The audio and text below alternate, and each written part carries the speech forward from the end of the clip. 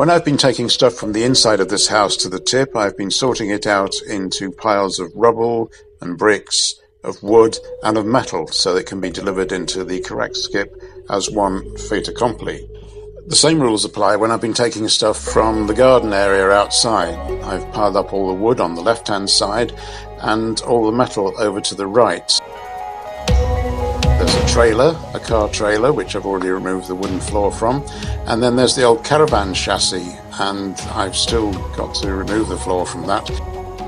But I did check underneath to make sure it has a metal chassis and the floor is made of wood, and I've got someone interested in taking the metal.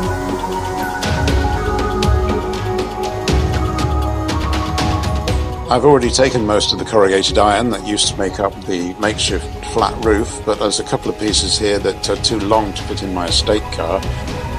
And I've also got this oil-fired boiler which will have to go, I guess, again, probably it's scrap metal.